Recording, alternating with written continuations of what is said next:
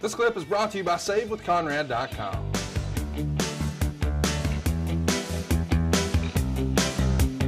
And now the first one after WrestleMania is Money in the Bank.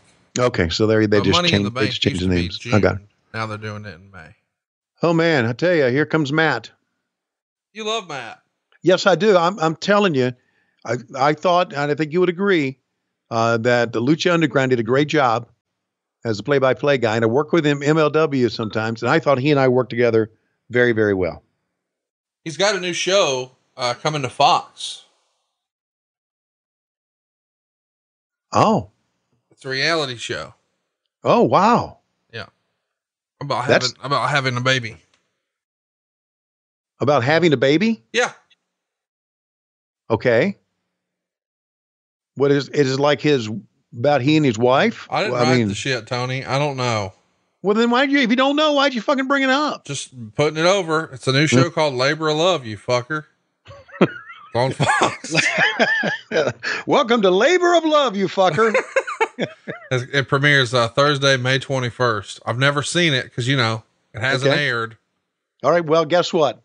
I'm going to send a text to Matt and wish him well. I think the gimmick is it's like The Bachelor.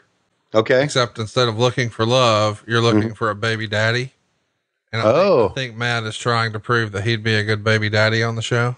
Okay. Well, see, you knew, and then you kayfabed me. No, I just read it while I was on the show with you. You ordered t-shirts. Okay. Should we track this? I mean, this is kind of interesting here. No, you should just make fun of it and use your voices. Okay. Let's do that then. I'm standing out here in this Argyle sweater. I was at one time a school teacher. Yes. And I'm going to bring you out here right on the board and tell you guys exactly how that fucking angle that we just saw came about. We have to boo. No, don't boo me. We have to diagram that shitty angle here on the board just to show you how it does in the writer's room. Behind me, I have a board with my name. My name's on top because I'm going over. That's how it happens. Matt Stryker is going over. Then everything else below that does not fucking matter to me. We let a bunch of fucking goofs who have never seen a wrestling match before, who just writers out of college come and say, well, let's see. Matt's on top. Matt will go over. What can we put underneath of it? Okay, we'll draw a little line here, and underneath of it, we will say someone takes a rod and shoves it up his ass. Okay, now, if he does that, then how is Matt going to go over? Well, let's bring out a guy to explain it to us right now. Here comes Eugene. What the fuck is this? Yeah. Is this Norman? Skinny Norman? You don't know about Eugene? I did look him up. I know he's been wrestling for quite a while. It's real life Nick Dinsmore, but Eugene is a character that's loosely based on a real person who has special needs, whose dad would always bring him to the shows. And he's Eric Bischoff's kayfabe nephew. And I think he's going to talk, and we'll track it here. Oh, God. See, this is exactly what I'm talking about. Do you see this, Kentucky? This is a perfect reason, regardless of how tempted you may be, to not marry your cousin.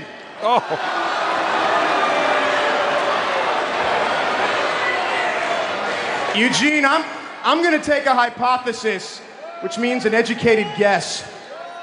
You're probably confused right now, aren't you?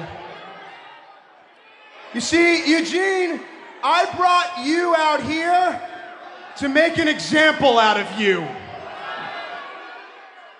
You may very well be the smartest person from the state of Kentucky, and yet I'm willing to bet that you can't even spell your own name. I'm willing to... What's that? Oh, you can spell your name? Okay. I'll tell you what, Eugene. I've got a piece of chalk. It's a pretty piece of chalk.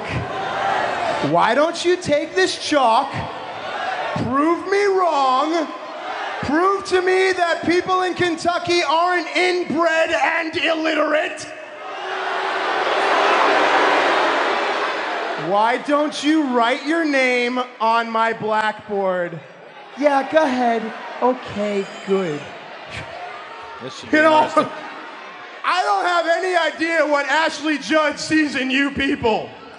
And frankly, she's getting kind of old, but that's an entirely different lesson. I'll tell you what, time's up. Eugene, what do you say that you show all these people exactly how you spell your name? Go ahead, show that. Oh,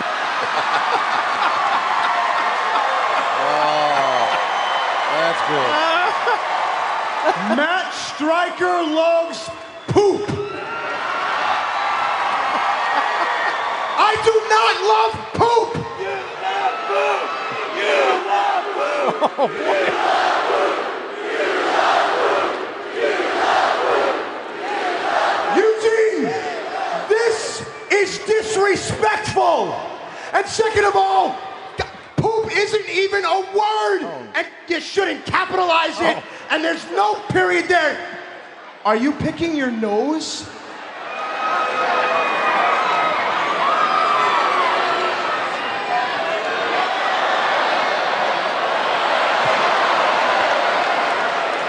Oh, I think he's rolling it, JR. Oh, he is rolling. Oh.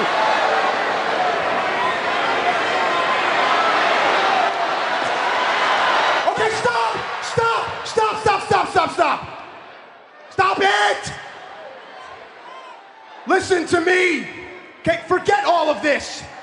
If there's one thing that you and all these people take away from tonight, it's that you do not pick your nose and then attempt to eat it. Do you understand me? All right. Do you hear the words coming out of my mouth? Do I make myself clear? You have a strong opinion about them making Eugene eat a booger? Okay, good. Yeah. Good. Now, This show is completely gone. Down, okay? Oh, geez, gone to shit. He put the booger in Matt Stryker's mouth. Oh, my God. Oh. Stryker. So there you go. There's your Eugene segment. Right before your main event. Let me tell you what Ron Alvarez wrote about this. Yeah, please. A segment aired with Matt Stryker and Eugene. I want my money back.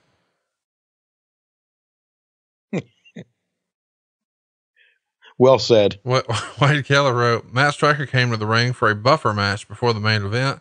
He ran down Kentucky, then brought out Eugene. He said Eugene might be the smartest person from the state of Kentucky, but he can't even spell his own name. Eugene added likes poop to Matt Stryker's name on the chalkboard.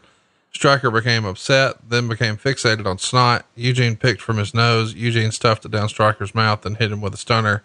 Eugene took off. Stryker gave chase. I like Brian Alvarez's recap better. Look at JR. Can you imagine what he's thinking? That pushing his hands away like that, that's him in real life. Oh, yeah. This. Oh, yeah. Oh, God. God and eating boogers. Yep. All in one show. Yep. Oh, and Vince walking on water. Mm-hmm. And turning water into wine. Yep. Making loaves and fish appear, having a holy mackerel.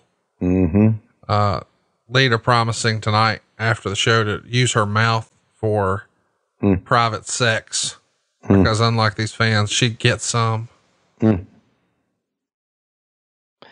Vince, Candace getting fondled.